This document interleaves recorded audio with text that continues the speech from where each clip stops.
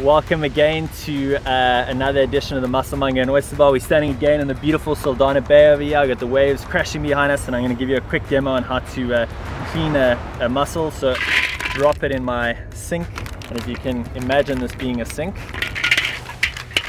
and then I'm going to literally just take it and I'm going to rub my hands together.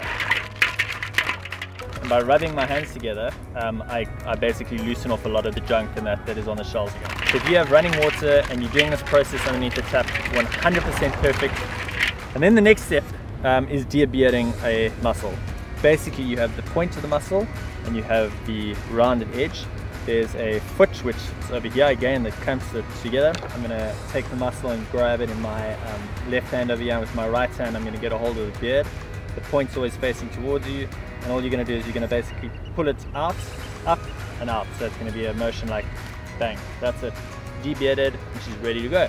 You don't want to necessarily buy a mussel that has been cleaned, and the reason why is because the minute you debeard it, it actually starts to perish. So this mussel will now last for about another 24 hours, and then you kind of got to discard it. A lot of people have always got this idea that if the mussel's cracked or if it's already open that you need to discard it. It's not the case. There's nothing wrong with that mussel whatsoever. All that's happened is the tendon which sits over here and over here that clamps that mussel together has just pulled tight like a tough steak. So I've just slid a knife in over here, and all I'm going to do is I'm just going to swipe up and bang, she pops open. We get a lot of phone calls from people that have taken their mussels and frozen them.